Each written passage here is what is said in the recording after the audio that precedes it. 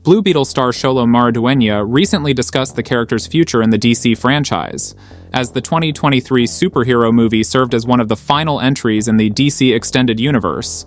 It marked the transition to the newly established DC Universe, overseen by James Gunn and Peter Safran as co-CEOs of DC Studios.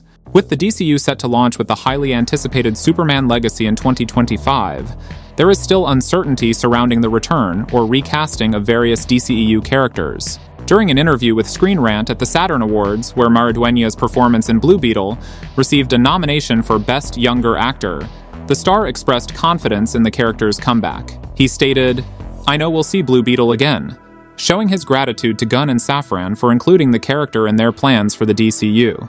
However, it remains unclear whether this appearance will be in a sequel or elsewhere within the franchise. Maridueña's optimism suggests a promising future for Blue Beetle, but the specifics are yet to be revealed. Although the original Blue Beetle movie did not achieve significant commercial success, being the lowest grossing installment in the 15-movie franchise, its potential for growth should not be underestimated.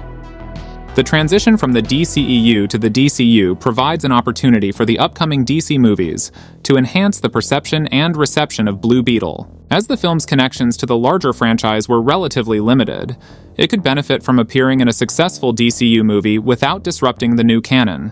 This could potentially attract viewers to the original film, eventually paving the way for a proper sequel. While challenges may arise from making a direct sequel to a less-seen movie, Gunn and Safran's efforts to revitalize the DC movies indicate a willingness to take risks and explore new possibilities. With the DCU on the rise, fans eagerly anticipate the return of Blue Beetle and the potential impact it could have on the future of the franchise.